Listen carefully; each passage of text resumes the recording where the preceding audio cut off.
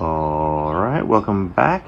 This is a Kona chute. This has 24-inch wheels on it, it's a 26-inch frame, and has some bombers on it. But what I'm going to do today is put some gears on it, just because I don't really ride it much as a jump bike anymore. It's too much hassle just to take the car out and go to the jump. So I'm going to put some gears on it so I can ride it more like a normal trail bike, get me around, and I can ride to the jumps maybe. I'm also going to change the forks out. These are the forks I'm putting on. These are marzocchi Gran Fondo 1. Pretty solid, 120 travel. Has lockout up the top right there, and you can pump air in them, make them super stiff if you need them, doing big drops. And it has a rebound adjuster right there. So yeah, these should go alright. You're probably thinking, why don't I keep these on? These are a little bit too soft for me at the moment, so I just want to try something a bit stiffer, but you know, could always switch them back if I want to. I'm gonna put this 9-speed cassette on, just a SRAM. It's a 9 to 34, and then 9-speed chain.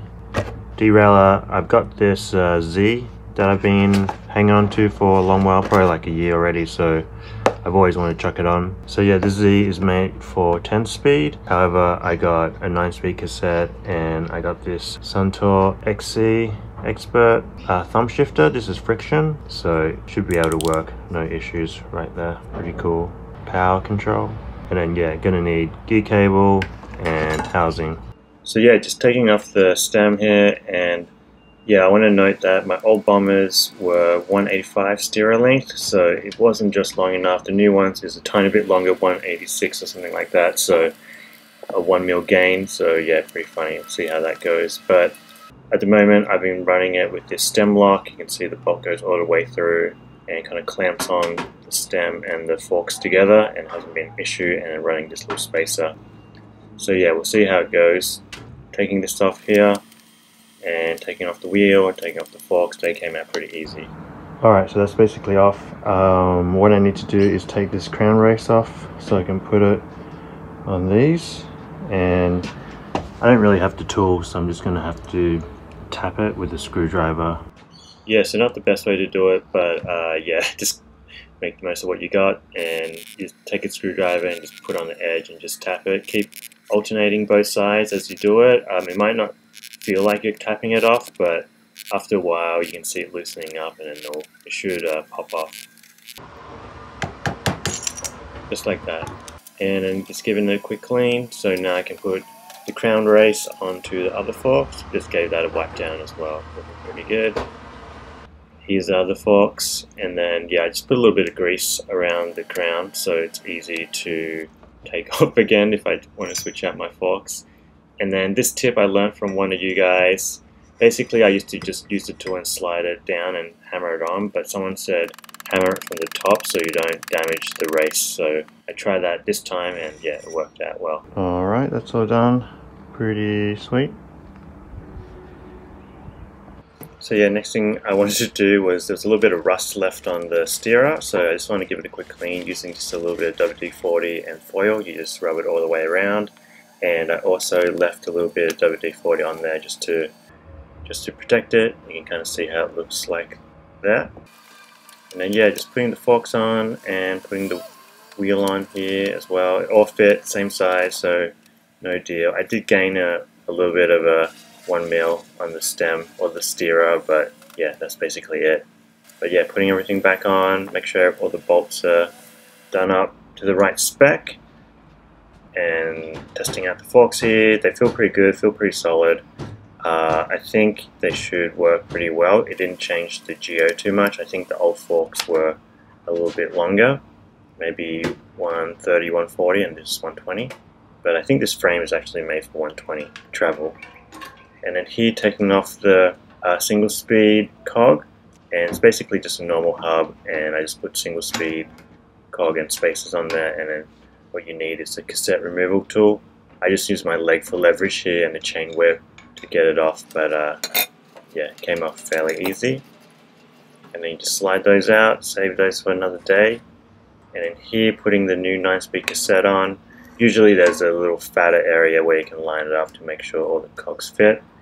And then yeah, just slide those on, not too much to it. I put a little bit of grease on the lock ring here. You don't have to do it, but I like to do it, and then just tighten it up.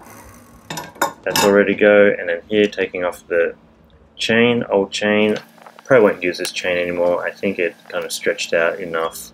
I did check it with my chain checker and it seemed still had a bit of life in it, so I'll see what I do with that. But here, when I chucked it in the back wheel, it wasn't spinning for some reason. For some reason it wasn't spinning, and this is the reason why.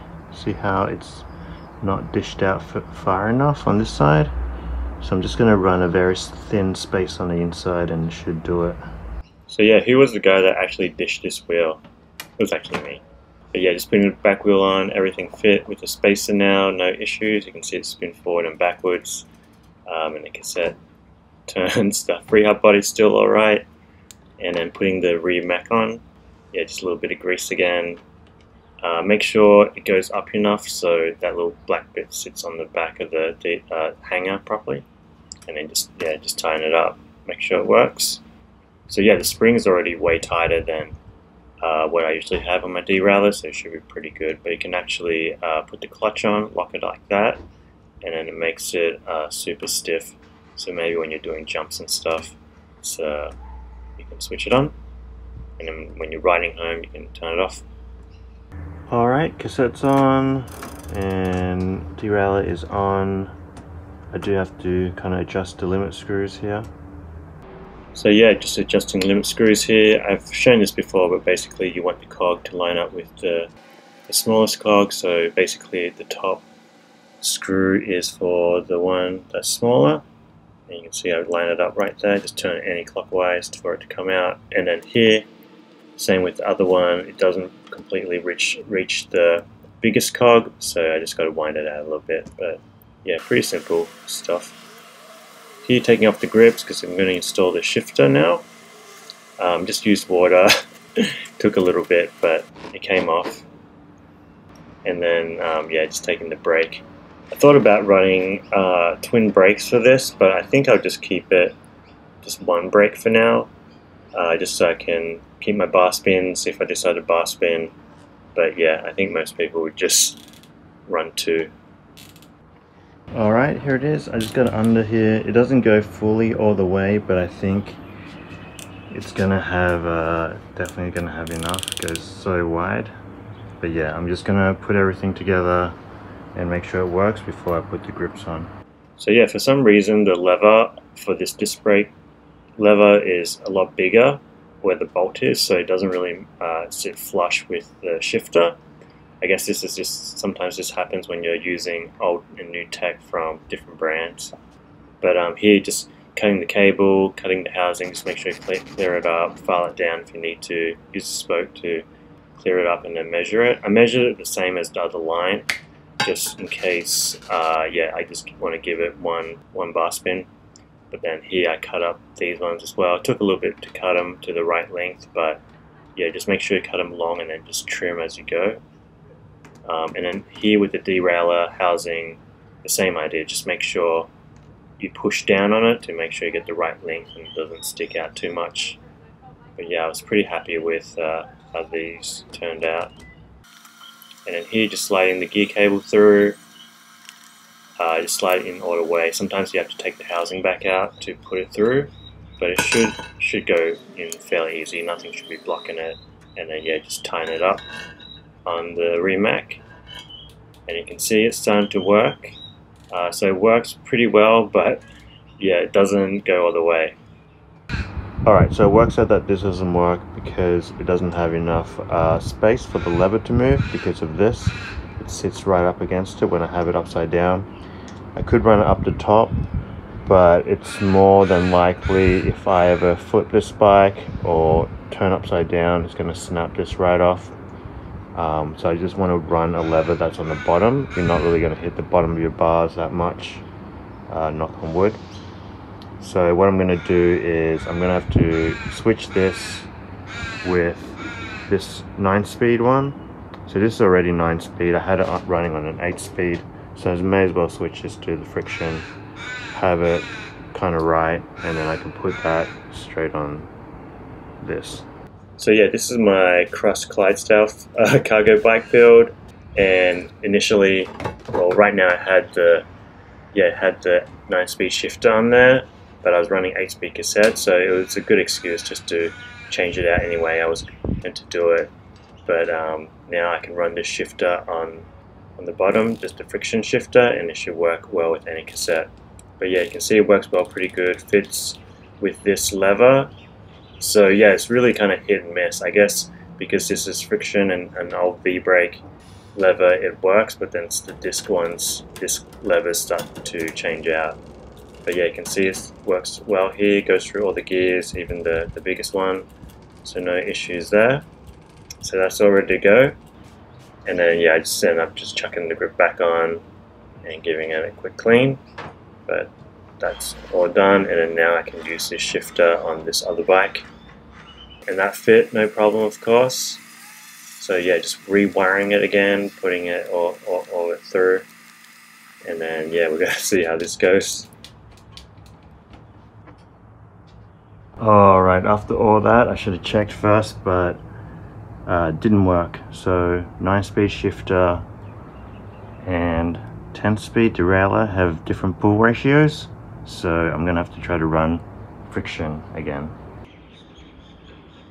Alright, so this is basically the last thing I'm gonna try. Hopefully it clears. I'm gonna have to run it on top, I think, but yeah, hopefully this works, but we'll see. Yeah, usually 7, 8, 9 speeds, all the stuff is interchangeable, but when you get to 10, 11, 12, it's kind of different thing. So I guess this is the first time I used a 10-speed derailleur, but yeah, it was a little bit of pain switching it back and forth, but I live and learn. Alright, so that's basically it. It's going to have to run on top like that, and you can see the shift is pretty cool. It has friction on this side, and then you can do 8 speed on this other side. How you do that is just basically you loosen this a bit, and you can use this little lever here just for grip, and you just turn it like that, and it goes to indexed. But yeah, I'm gonna keep it on friction for here. In a moment of truth, I'll set the camera up and see if that works. Alright, so it worked. Pretty stoked. So yeah, I think it really depends on the friction shifter you have, and then also the derailleur. So yeah, that worked out pretty well. I think the Sun Tour shifters, AccuShift, has a different pull ratio to Shimano as well, just so you know if you're trying to line up a Sun Tour with a Shimano Rimac. But I'm using friction, so no issues there. But yeah, you can see I can wind it up for a bar spin if I need to. So yeah, if you wrap your gear cables like this, just note that it's going to put a little bit more tension on when it's wrapped. I've got probably like 1 gear difference. But yeah, you just got to take that into account if you're doing a run at X Games or something. But yeah, it doesn't really matter if you're just riding normal. You can still switch through all the gears no matter how you do it. And then here, just adjusting this B-screw limit here, because it was a little bit stretched out and I wanted the cog a little bit closer, so you just wind that out until it's a little bit closer to the biggest cog. I have it on the biggest cog at the moment, and then just give it a back spin and see if it's running smooth, which it is for me. And then I end up just winding a little bit in just to make sure that screw doesn't fall out as well. But yeah, it works pretty well. Can switch through all the gears, no issues. Just cutting off the cable here, and then yeah, you can here I'm just showing you going up through the gears.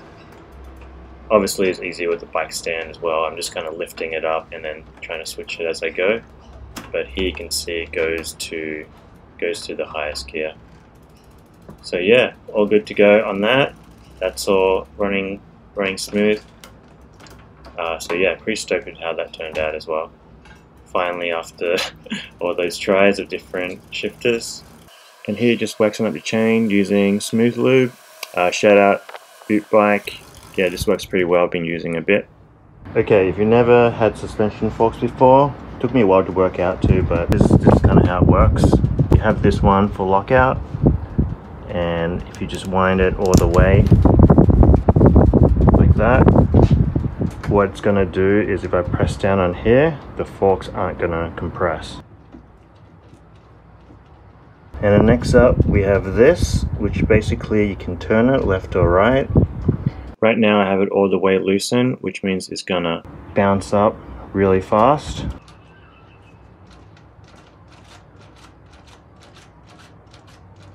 And then if I turn it the other way, it's gonna bounce up a lot slower.